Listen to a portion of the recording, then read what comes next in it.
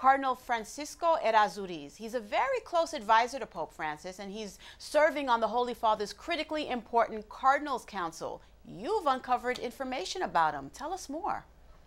So Cardinal Errázuriz, as you mentioned, is very close to the Pope. He's a member of the Pope's Council of Cardinals. He has 9 of cardinals from around the world who are advising him.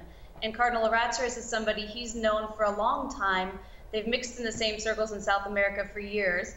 And what's come to light now, Cardinal Errázuriz has already faced charges of covering up sexual abuse of Father Fernando Karadima in Chile.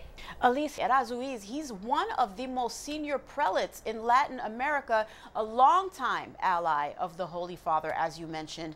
Now, Francis has held Mccarrick accountable, but what about the Chilean cardinal?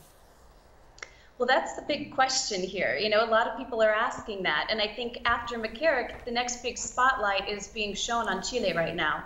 Clearly, we've all read about the scandals over the last few months, and it's very clear right now that Cardinal Errázuriz and the current Archbishop, Cardinal Zatti, are right now facing tremendous pressure for what victims have said has been willful cover-up of abuse in the country, not just of Karadima, but of other cases as well that have come to light. And the big question right now is what Francis is going to do about it. You introduce another layer there, Elise. Santiago's Cardinal Ricardo Izati. He will soon be questioned by Chile's top sex abuse prosecutor about the scandals. How is that investigation being viewed at the Vatican? I think right now everybody is a little bit rocked about what's going on. It's in the US, in Chile, and kind of throughout the world, this crisis has affected not just Chile. And I think we've seen a lot of movements from the Holy Father in the last couple of months bringing prelates to account.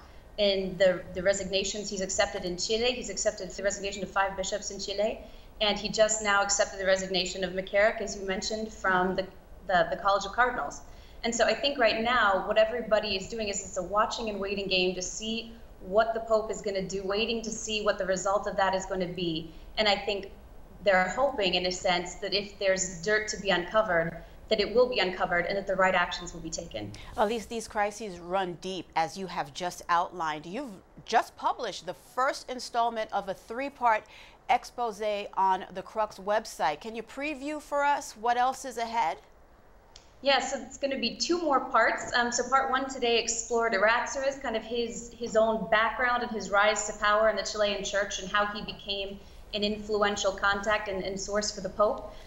Tomorrow is going to be part 2, which explores just the relationship between Cardinal Errázuriz and Luis Fernando Figari, this Peruvian layman who has been charged with abuse, and he is currently awaiting the result of a second appeal. Sanctions were put in place against him by the Vatican's Congregation for Institutes of Consecrated Life and Societies of Apostolic Life last year, and he appealed those sanctions, and they were rejected. He's waiting for a second appeal, and we're waiting for the results of that to happen.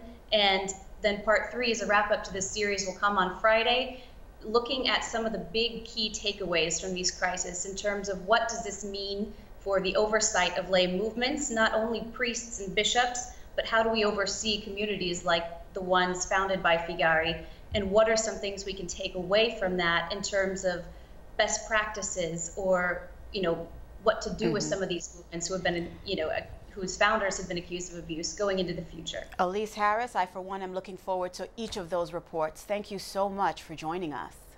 Thank you, Liz. It's a pleasure.